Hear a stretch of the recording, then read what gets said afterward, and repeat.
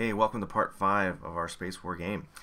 In this part, we're going to be making a missile for our ship to fire. Kind of make it a little bit more interesting. This is has a lot of little features that make it a little bit more complicated, and we'll talk about that as we go on. But here's what we have so far. We have a situation where we've got the player, we've got the enemy. If the player and the enemy collide, the enemy just kind of jumps to a random location, and that was just get us started here. Okay, so what I want to do is I want to be able to have a weapon that I can push the space bar and a weapon flies out and I can kill the enemy with that. Okay, so let's get started. So what we have to think about, well, first we have to create, again, so it's going to be a sprite, but we're going to create a new class, and I'm going to call it missile.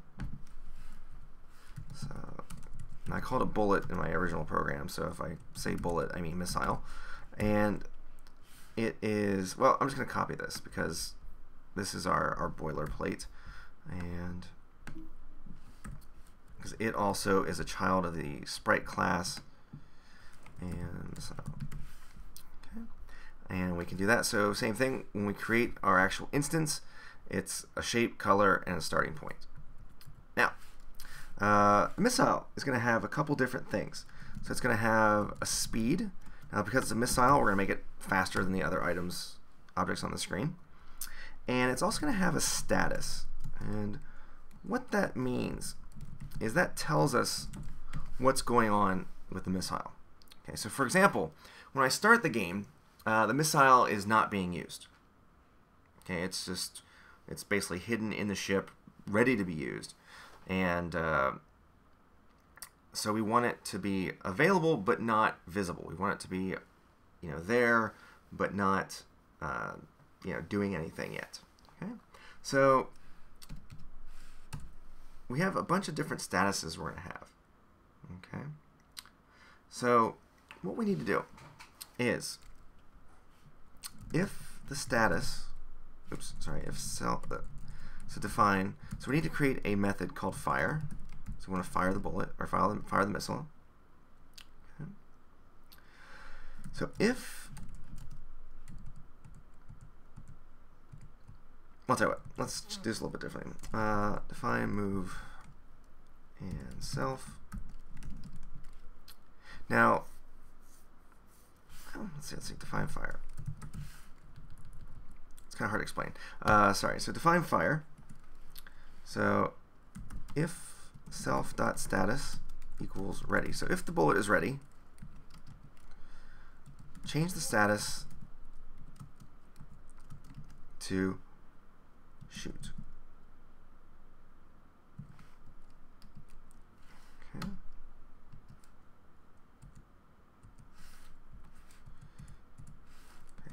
So in our move method, so what we want to do, so we're basically now what we're doing something's called, we're overriding a method. Okay, so the move method for sprites is this. Okay, but we're going to override that, and we're going to make a new method for the bullet. Okay, or sorry, for the missile. So we only want it to move, okay, if it is firing. Okay, so if self.status equals firing, so if it is firing, self.fd self.speed. Okay, so let's change this to firing. Okay, hopefully that makes sense. So when I create the missile, its status is ready. So when I fire it, it goes from ready, just kind of waiting, to firing. So in my move method, if it's firing, it's going to go forward at its speed. Okay. Hopefully that makes a little bit of sense. Okay. And let's save that. Now I need to create the missile down here. So missile equals missile and we're going to make it a triangle. We're going to make it yellow, and we'll start it, doesn't matter, 0, 0. And a couple things that we want to do with it. Because it's a missile, we want it to be a little bit shorter or smaller. And so I'm going to say missile dot shape size. There's a shape size method we can use. Stretch. The stretch width, I want it to be 0.3. So it's going to be 30% the size of the others. Stretch length equals 0.3. We can play around with that a little bit later. Make it a little bit longer than it is. And no outline. Okay. So we did that. We've created it, and let's run it. Missile is not defined. Missile is not defined.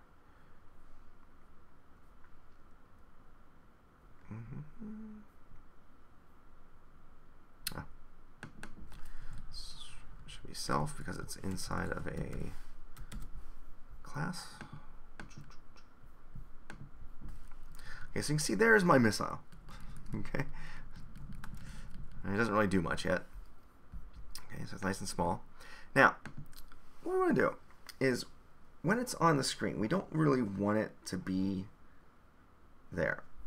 Okay, so what I'm going to do is I'm going to say self.goto -1000. I just move it off the screen a little bit. Okay, there's other things I could do, but this in my mind works. So it's going to be just way off the screen. You won't be able to see it. Okay. But okay, so then what I have to do is I have to make a key. So I'm going to use turtle on key. So when I press the space bar, it's going to be missile.fire. And for some reason, space is lowercase. So turtle on key, space bar, missile fire. So missile.fire. So it changes the status from ready to firing. And if the status is firing, it will go forward. Now I just want to hide this for a second to show you what's going to happen. A couple things. And then we're going to say missile.move.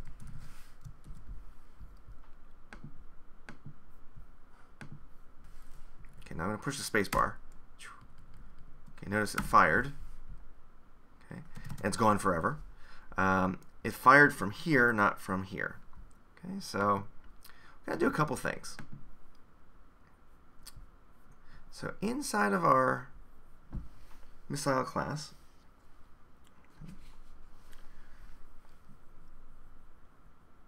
so if self status equals ready, it goes to firing.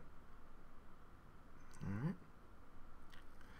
And so down inside move, so I'm going to change it to firing. And then what I need to do here is I need to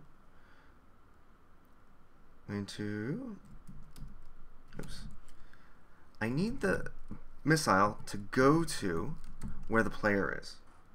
So player.xcore, player.ycore. Okay. So when I press the space bar, I'm going to change the status from ready to firing.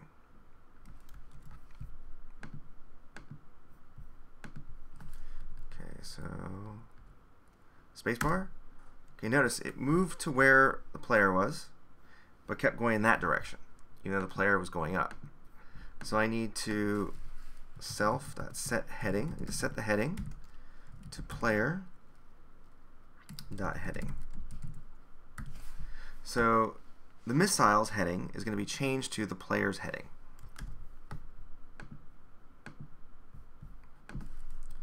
So if I push the space bar, did you see that?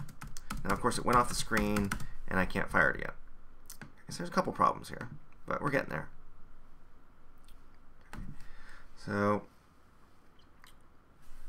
what I usually do, what I would do here is bring that back to here. So now it starts off the screen. So you can't see it. I can push space, and of course it goes away. So what we need to do is we need to do some border checking. Okay, so we've already done that. Okay. And so status equals firing. So basically what we got to do now is if it hits the border, so border check. So if self.xcore is less than -290, or self.xcore is greater than 290, so if it's any of these, or self.ycore, I gotta put the parentheses or it doesn't work. You get weird errors. It's less than -290. Actually, let's just get down to the next line.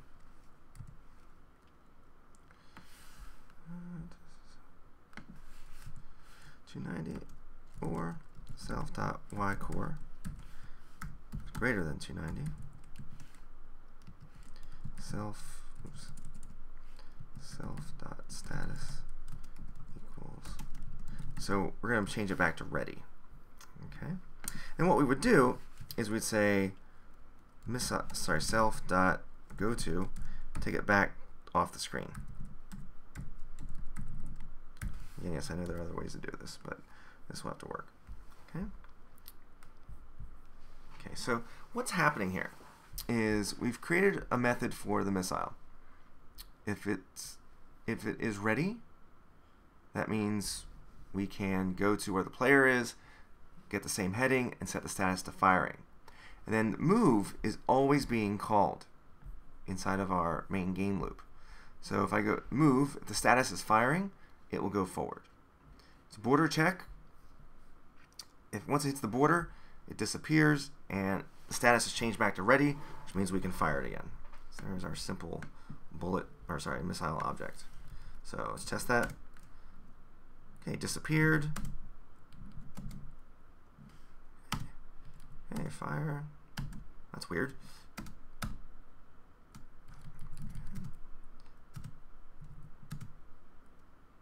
Okay, disappeared. Okay, so it's working pretty well. I got a weird little artifact there, but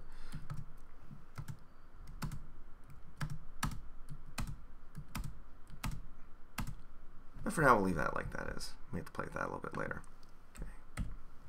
Okay, so well, I'll tell you what. Why don't we go one step further? We've got a working missile. Now let's have it do something with the enemy. So check for a collision between the missile and the enemy. So if missile is collision enemy, and we're just going to do the same thing.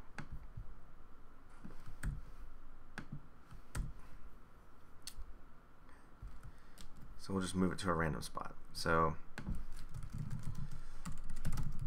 and we'll update this later once the game gets going, but this will just kind of test the theory, make sure everything's working. So I want to try and shoot this guy now. Oops, I figure out why it's doing that. Oops. Okay, I'm terrible at this game.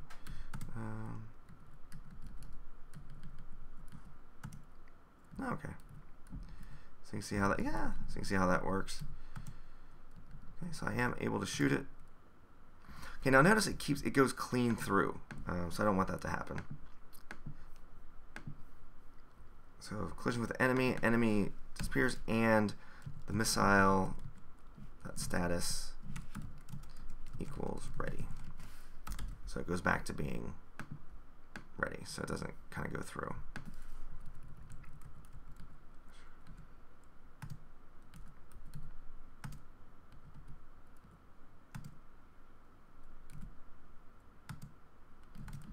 I think what we'll do, because of that weird problem we're having, is in our move loop, our move method, so if self.status equals ready, then we're going to just move it off the screen. I think that'll probably fix some of those. Okay.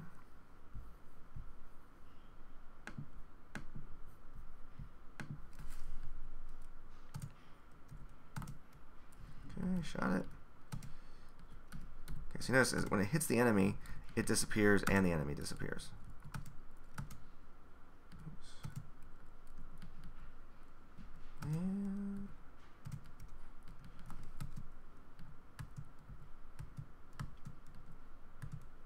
oops.